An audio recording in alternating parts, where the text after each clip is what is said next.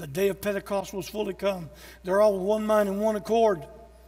And suddenly, there came from heaven the sound of a rushing mighty wind, and it filled all the house where they were sitting, and cloven tongues like as a fire set upon each of them, and they began to speak with other tongues as the Spirit gave the utterance. That came to the upper room, but he didn't stay in the upper room, because they staggered out into the streets, speaking in tongues and magnifying God in languages they had never learned. And at least 16 languages are named there, that they were praising God and speaking the mighty works of God. And it arrested enough people that 3,000 of that crowd got saved. And it has never stopped. It has never abated. It is still the power of God unto salvation to everyone that will believe it. With the shout of triumph, rapture we shall be, rising through the clouds to glory, for Jesus we shall see. Welcome to the Voice of Triumph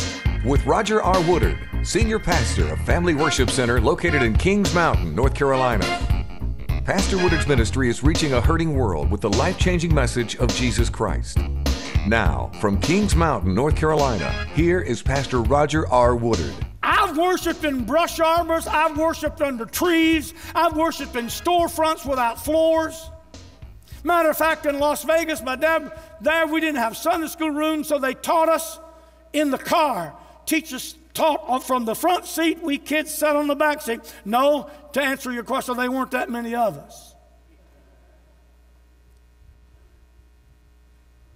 I've worshiped under tents with chairs, slatted pews with the nails working out, and you'd rip your trousers, or your ladies would rip the hose. I've worshiped when we had one old upright piano. It didn't matter. Nobody could play it anyway. And I've worshiped in places like this. And then I've gone into some of those great cathedrals of Europe, and you're awestruck. Some of those great houses of worship in Europe where I'm sure preachers used to thunder with the Word of God are nothing now but museum pieces where God used to do things. You say, well, we're not like that. No, just drive around your community in Cleveland and Gaston County and see the places where God used to do great things, and they're just as cold as a mausoleum. Monuments to where God was moving, what God did do. I'm not going to let it happen under my watch here. This is not going to be just a place where God used to move and God used to do things. And if I have to make people so uncomfortable, I'm sorry. I'm not trying to be obnoxious. That's just a gift. And Jesus said, not the place. It's not your ritual. It's not your religious exercise. He said, here's what Jesus said, and he's a good authority. The time is come, and now is. True worshipers must worship Him in spirit and in truth. For the Father is seeking someone to do that, to worship Him, not just in spirit, not just wild emotional fanaticism, not just in truth, because a lot of people will kill you over truth, but they're dead themselves, because the letter kills, but the Spirit gives life. But true worshipers worship with that balance of truth and spirit. And if that's how true worshipers must worship, what kind of worship is being offered by those who don't? Well, must not be true worship. Our doctrine states, you say, well, I didn't sign on for that. Well, let me just clue you in. The Church of God doctrine states that we believe that speaking with other tongues as the Spirit gives the utterance is the first evidence of a Spirit-filled life. You say, I don't believe that. You can find plenty of churches that don't. But we believe, and I hold to it with all of my heart, that when you are filled with the Spirit, you will speak with tongues. We teach that. We espouse that. I hold to it without compromise. We teach that the gifts of the Spirit enumerated in 1 Corinthians chapter 12, verses 8 through 10, are alive and well and validated in the life of the believer and the life of the church today. They did not die away with the last apostles. They are still active. They've always been active in every century since Pentecost. Oh, yes, they've been disdained like many disdain them today, but they've always been present for the hungry. We believe in the fruit of the Spirit. Not that tongues is the only evidence. Spirit-filled people exhibit the fruit of the Spirit. In Galatians 5, 22 through 24, we believe what the Word of God says, that in this last days, in Acts 2:19 and Mark 16, 7 through 18, that signs and wonders will follow believers today. All right. We believe what Joel 2:28 says, that Peter reiterates in Acts chapter 2, 17 and 18. Hear me, that in the last days your sons and daughters, for you chauvinists, shall. That is an imperative word. It's not ought to, could, may be able. Your sons and daughters shall prophesy, it says. Your young men shall see visions. Your old men shall dream dreams. And on my servants and my handmaidens I'll pour out my Spirit. Listen, and they shall prophesy.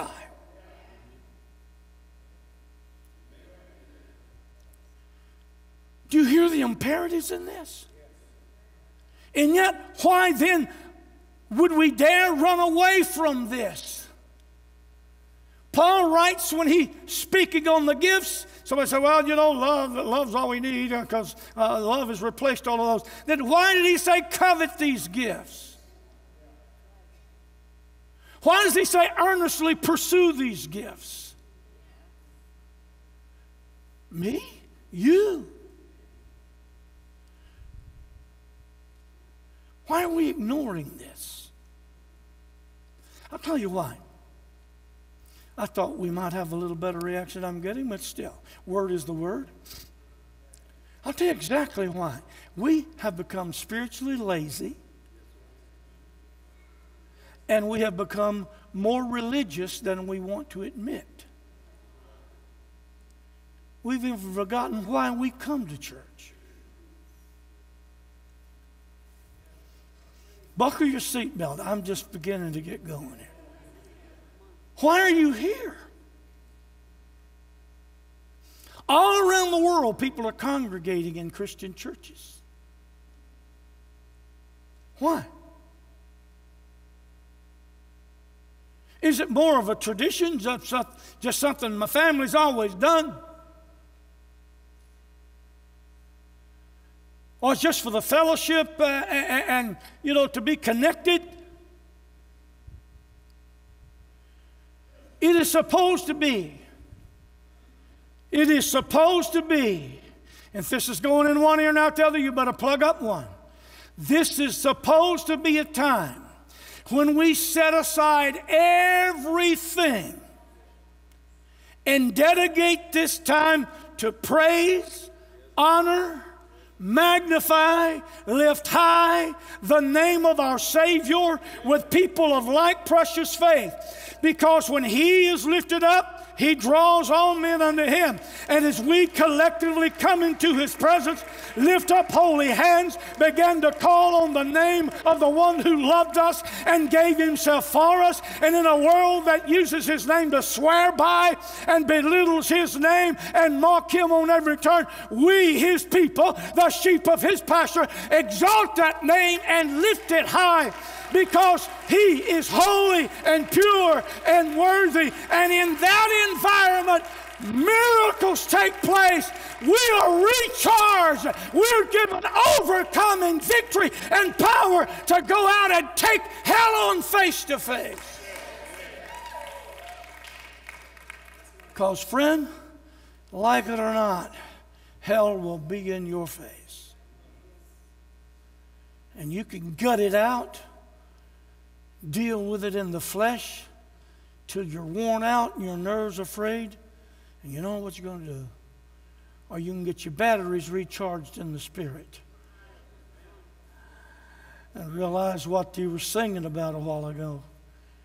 You have no rival. You have no equal. Now, y'all get that ready. I ain't ready for it yet, but I want it to be ready. That's because that song melts me anyhow. Why? Why should our sons and daughters not be prophesying? If the Word says they shall. And all us old men that think it's over for us, why should we not be dreaming bigger dreams when the Word said would be do it? Young men, why aren't you seeing visions given to you of the Spirit when the Word says you shall? Why would we do that? Because the Spirit has been poured out. It's already been poured out. He isn't going to pour it out. He's poured it out. The same Holy Ghost that did all those wonders in your Scripture is the same Holy Ghost moving in you and me today. Oh, would to God we would believe it and start running with it. Tell you something happened at Azusa Street. Jewish man went there to disrupt the revival. And he went to discredit. 12-year-old girl met him at the door speaking in tongues. He turned and ran. He came back later and gave his heart to Christ. And when he testified, he said, I came here to disrupt this meeting. And that little girl came and spoke to me in perfect Hebrew, told me my name, where I lived, and what I'd come to do, and not to put my hand against it, because this was the hand of God. 12 years old. And I'll tell you a negative. A friend of mine, pastor of a church in Gary, Indiana, he had one of his elders that was living ungodly and being disruptive. And a heavy presence of the Holy Ghost moved in the service, heavy blanket of conviction. And this one man wouldn't move. His little daughter came to him speaking in tongues. She's, I think, 6 or 8 years old. Begging with her daddy to repent before the Lord. And he was able to resist her.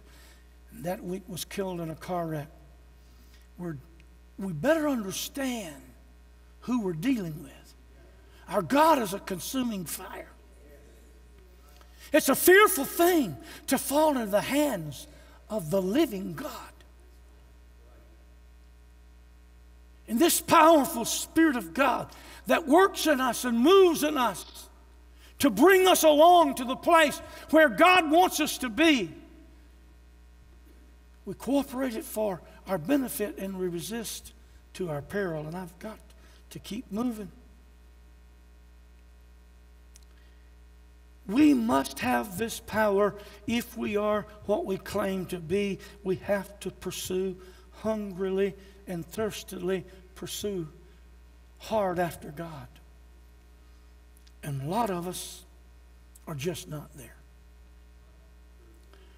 The Holy Ghost will engage us. Hear what he promises in Jeremiah 29, verse 12. Then you shall call upon me, you shall go and pray unto me, and I'll hearken unto you, and you shall seek me and find me. When you shall search for me with all your heart, and I will be found of you, says the Lord. I'll be found of you. Tommy Tenney wrote the book several years ago, God Chasers. Stirred up a lot of people. But the great thing to know about chasing God is that God wants you to catch Him. He can be caught. Jacob wrestling with that angel all night long. That angel could have gotten away at any time that angel wanted to. But he wanted Jacob to wrestle. And he wanted Jacob to prevail. So Jacob walked away the next morning limping for the rest of his life. But he was no longer Jacob. Now he's Israel. You've wrestled with God and you've won.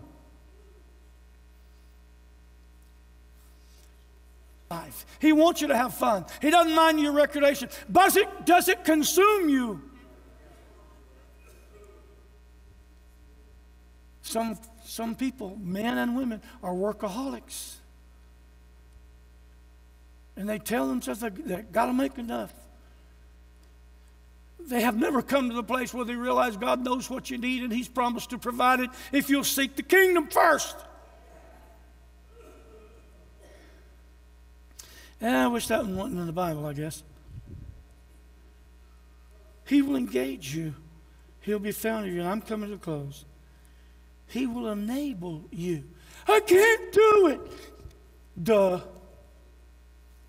Think God might know that?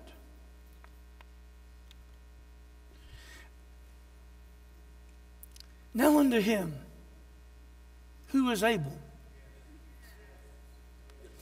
to do exceedingly abundantly above all that we can even ask, above your wildest imagination.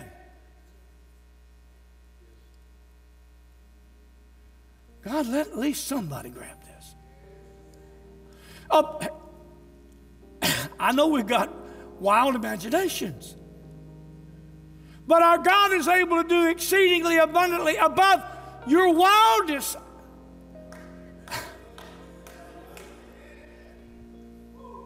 But watch it.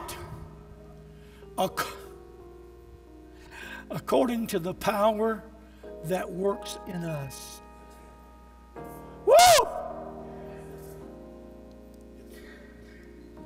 God didn't choose to do this work through angels. He chose to do it through earthen vessels who were weak and frail. And He tells us why He does it. That the excellency of the work could be done only to His glory. Why did He send the majority of Gideon's army home? Why did He say, march around the city 7 times, the 7th day 7 times, and then shout, I'll give you the victory? Why did He choose a shepherd boy to kill a giant? So nobody could glory, no flesh could glory in His presence. All He needs is for you to be hungry for Him. Make yourself available to Him. He will work through you to bring the victory. And then when you come dragging Goliath's head back to your tent, and everybody's looking at you wide-eyed, wow, you'll say, not me, not me.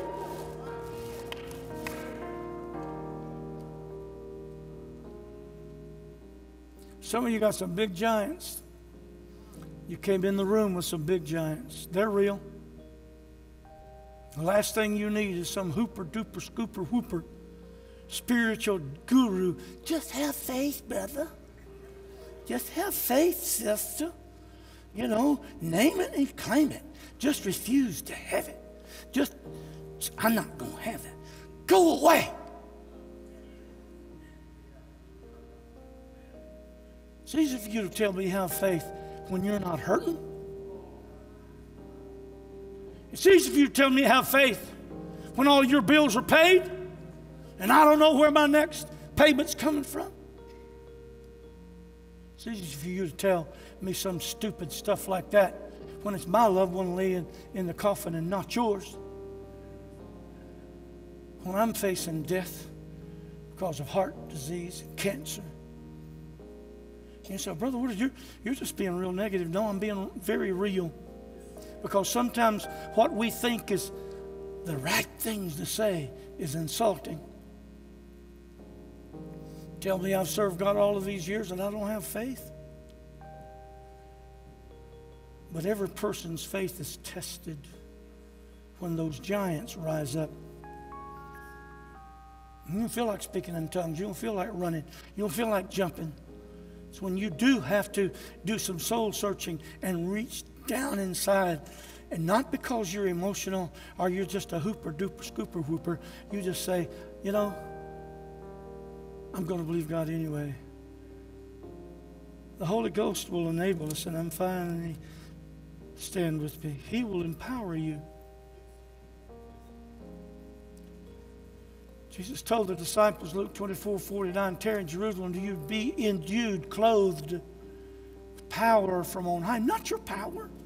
Power from on high. We know the Pentecostal. Stand by Acts 1:8.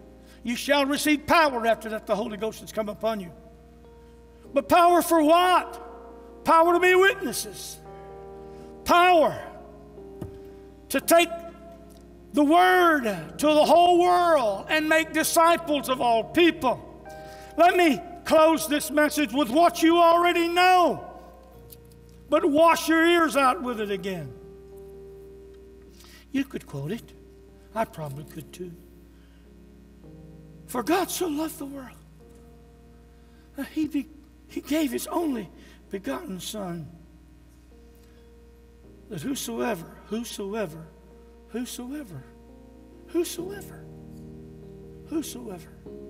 the Muslim,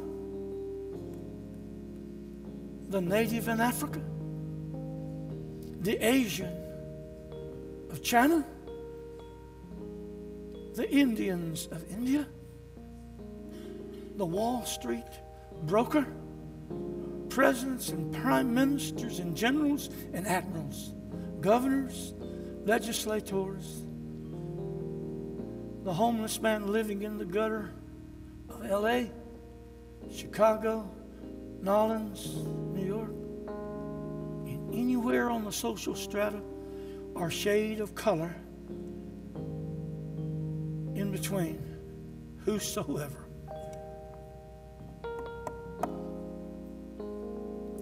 Just believe on Him. Whosoever believes on Him should have everlasting life. I love it. That's the heart of the gospel. But go on, take in the next verse. For God sent not His Son into the world to condemn the world, but that the world through Him might be saved.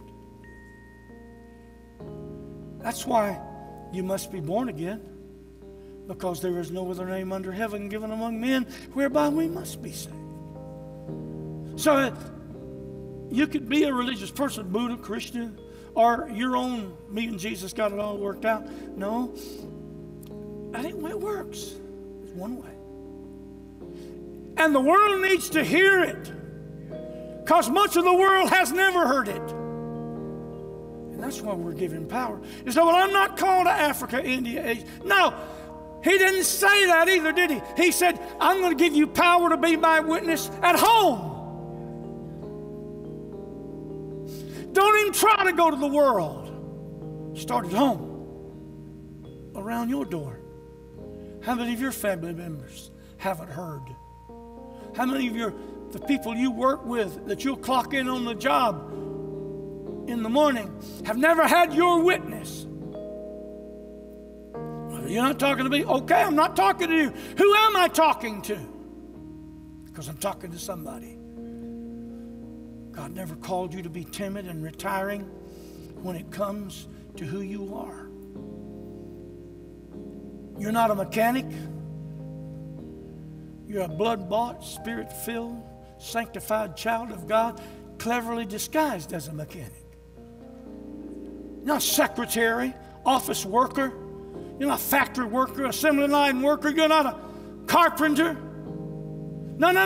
You are a born-again, spirit-filled child of the living God, cleverly disguised as that, to be a witness on an unsuspecting world view around you.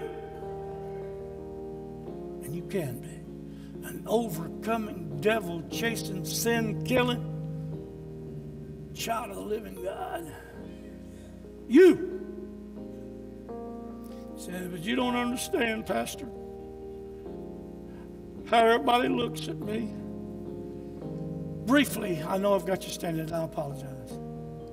When God called me to preach, I was such a pathetic little punk. And I was. And I remained a pathetic punk for a lot of years. But I was called. In a community where about 12 other young men, all of them older than me, said they were called to preach, I was ridiculed. Not believed by my mother or my father. They didn't ridicule me. They just thought I was a crazy little kid. I don't blame them looking back on it. My uncle belittled me, insulted me. The community ignored me. If they had put it in my yearbook, it would have said, most unlikely to succeed. But they didn't know what God had done in my heart. And I stumbled around. Oh, God help me, I messed up so much. One thing the devil was never able to do was steal that desire. Looking up after failing miserably, he didn't steal that desire. I'm here today because I got up, crawled back up to the altar, said, Master, it's me. I ain't going nowhere because there's no place to go. Once you know who he is, there's no other place to go. So you bring your broken pieces. God will never give up on you. Somebody needs this. I don't know who. God will never give up on you. You tell me I can't backslide? Now, did I say that? I said God will never give up on you. If you don't give up on him. Yeah, but I've failed him many times. Not a person in this room that served God very long hasn't failed him many times in many ways. But he didn't give up on you. No matter how much condemnation was heaped upon you, no matter how low you had fallen, when you opened up your heart to him, you found that he abundantly pardons. Oh, people don't always let you forget, but he forgives and forgets and restores. Somebody needs what I'm saying. Come get it. Come get what you need right now. I ain't gonna back. That's all I've got.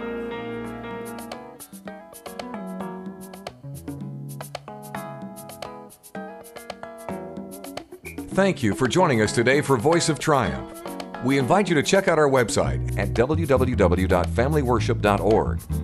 There you will find information on our church service times, special events, purchase our books and music, and also information on becoming a partner as we continue to take the life-changing message of Jesus Christ to a hurting world. If you'd like to write us concerning our program, our address is The Voice of Triumph, P.O. Box 396, Kings Mountain, 28086, USA. On behalf of Pastor Woodard and the entire Family Worship Center team, God bless you, and we'll see you next week.